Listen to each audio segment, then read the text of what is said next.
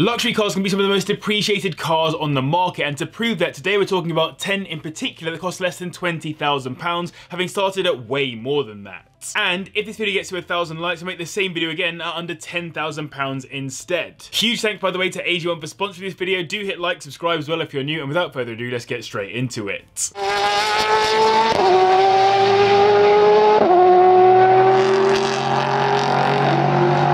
A couple of years ago now, I made a video on why Skoda are the people's cheap luxury car brand, but even despite that, the superb Laurin and Klement is definitely the least likely car to look expensive on this list, at least on the exterior. Once you jump onto the interior, however, this changes completely, as the Laurin and Klement badging is kind of like the equivalent of Autobiography for JLR. It's the height of opulence and luxury. Outside of the luxury, these come with a pretty humble engine, a 2-litre turbo diesel inline-4, which makes just 147 brake horsepower, taking them to 60 in 8.6 seconds. The quality of materials is amazing in these, with the Laurin and Klement stitching throughout tying it all together. Plus it has a panoramic roof, electric memory seats, dual zone climate control and all the rest, with a bunch of practicality too if you go for the estate. They'll run you around £9,000 at the bottom end, making it the cheapest car on the list, and for our 20k limit you'll get a 2020 model with 75,000 miles on it, probably with the 1.4 engine block instead, but either way these engines will be pretty reliable all in. I mentioned Autobiography during the Skoda section, but now let's look properly into what that spec actually means, with the Land Rover Range Rover Autobiography, which is genuinely one of the most luxurious cars on the list, helped by it being bigger than everything else as the only SUV. It comes with a 4.4 litre V8 engine which makes 271 brake horsepower, taking it to 60 in 7.6 seconds. Not that these stats really matter at all with these luxury beasts, instead it's just that engine's torque that matters, helping it to waft along nicely. This was the most expensive Range Rover option on release, with an incredibly long spec list, including parts like automatic climate control, crazy sound systems, a heated leather and wood steering wheel, larger alloy wheels and a panoramic sunroof, plus optional entertainment packages which came with additional screens in the rear. They'll run you around £18,000 at the bottom end, and for £20,000 you'll be looking at a high mileage 2015 model. Reliability is not the Range Rover's strong point, but the SD V8 is known to be more reliable than the smaller TD-V6 engines.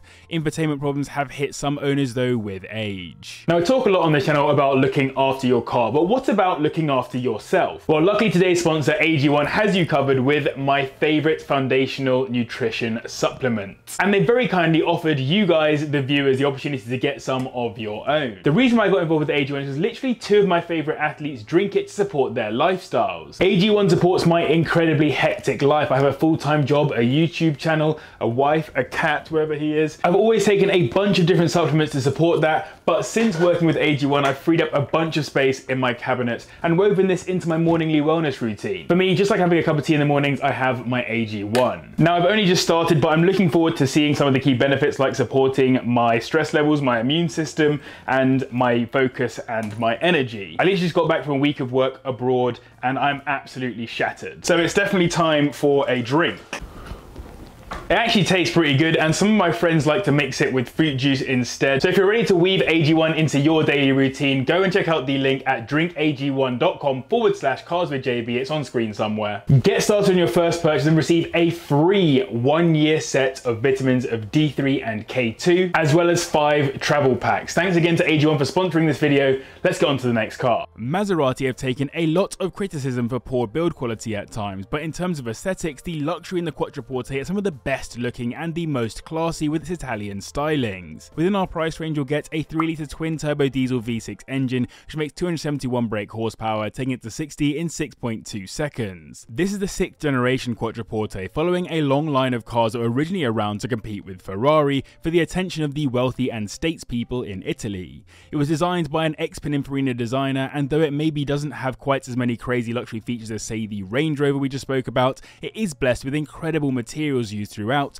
Plus this is partly due to Maserati's slightly greater interest in being sporty than luxurious. They're listed anywhere from around the £13,000 mark, with 20k being enough for a 2016 model with 50k on it. Reliability has mostly been okay on these according to most owners, but as I said before, build quality is the main complaint that I could find. We've spoken about one autobiography car, let's talk about another, the Jaguar XJ Autobiography, which is a properly beastie luxury executive car that comes with a 3-litre twin turbocharged diesel V6 engine, producing 295 brake horsepower, taking it to 60 in 5.9 seconds, not bad for its size. The autobiography package on these might even be more luxurious than that in the Range Rover, as it comes with 4-zone climate control, acoustic laminated glass to remove road noise, automatic everything for the driver, almost everything internally has its own illumination, there's the multimedia systems too, and multiple safety features that are on another level. Genuinely, this car is not far from the pinnacle of luxury, but unfortunately the price does reflect that, as it's the most expensive car on the list,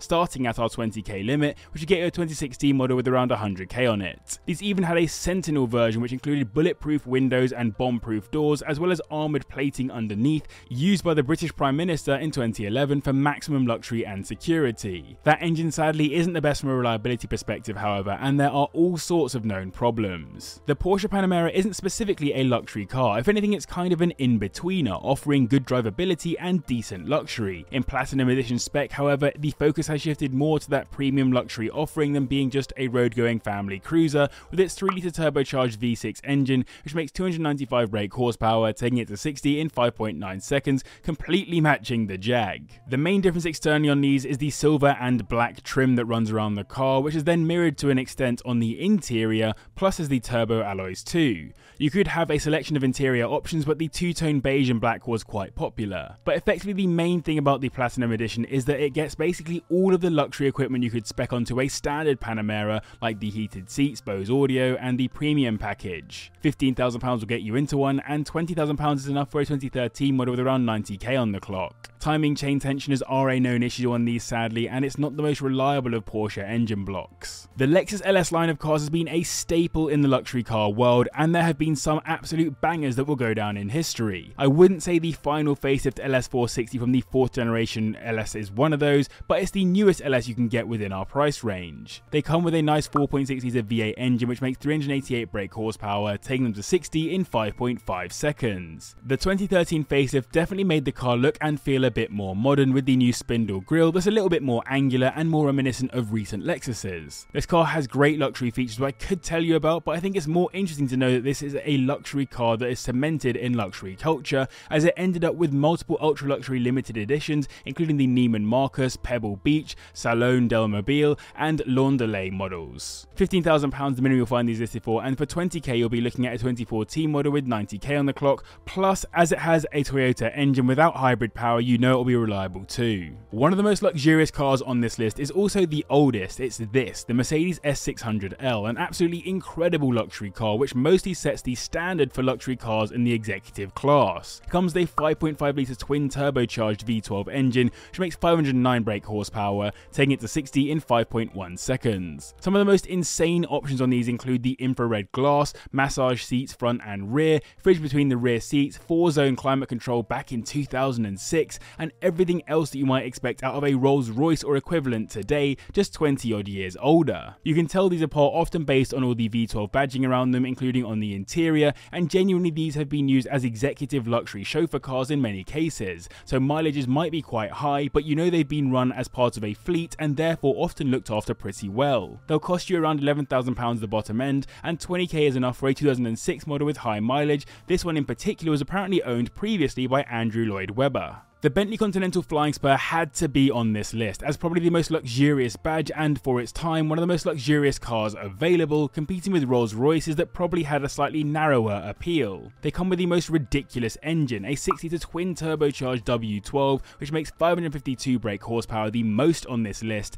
which takes them to 60 in 4.9 seconds, decent for a car of its age, and it's genuinely quite reliable when looked after well, though maintenance costs can be high and repairs can be crippling if something does go wrong. Considering how old these are, the spec variability on them is incredible. Bentley really offered early owners an almost unlimited choice when it came to how they wanted their cars to look and what features they wanted to see inside. One of the best specs you get from a luxury perspective is the limousine spec, which included reclining rear seats that give passengers an insane level of comfort. These have been cheap for quite a long time, starting at around the 10k mark now, with 20k getting you into a 2008 model with 70k on it. This might be a first in the history of this channel. The OGs might be able to tell me differently, but I think I've never had two consecutive W12 engine cars in any of my lists, given how rare that engine type is. The Audi A8 W12 comes with a 6.3 litre block to be exact, which puts out 493 brake horsepower, taking it to 60 in 4.5 seconds, pretty quick considering the size and weight of this monster. I've mentioned the S8 in recent videos, but the A8 W12 had the higher level of luxury, with cool features like the heated and cooled massaging seats,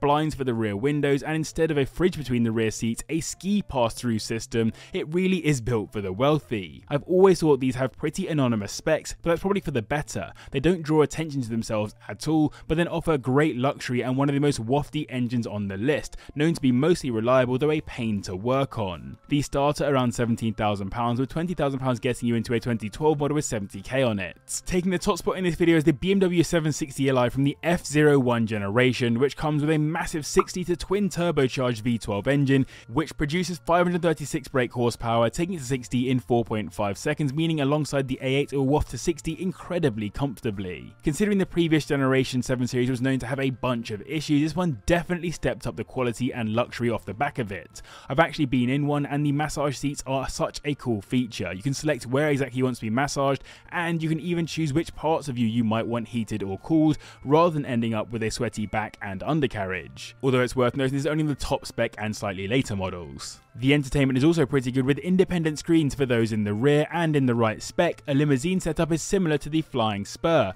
letting you kick back in true luxury. And then there's the engine noise. It's non-existent. You'll hear nothing but the speakers in these, with an insanely comfortable ride too. £16,000 the minimum you'll find these listed for, and for £20,000 you'll get a 2014 model with high mileage. And so there we have it. 10 luxury cars, all less than £20,000, huge depreciation, very good. But if you want to see some slightly more expensive ones that are on their way down in price, then click up here, subscribe as well down here. Huge thanks again to AG1 for sponsoring the video. Do click the link in the description, go get yourself some stuff from over there and claim your deal. Huge thanks to you guys as well for watching, the patrons for their support, and as always, thank you very much for watching. I'll see you in the next one.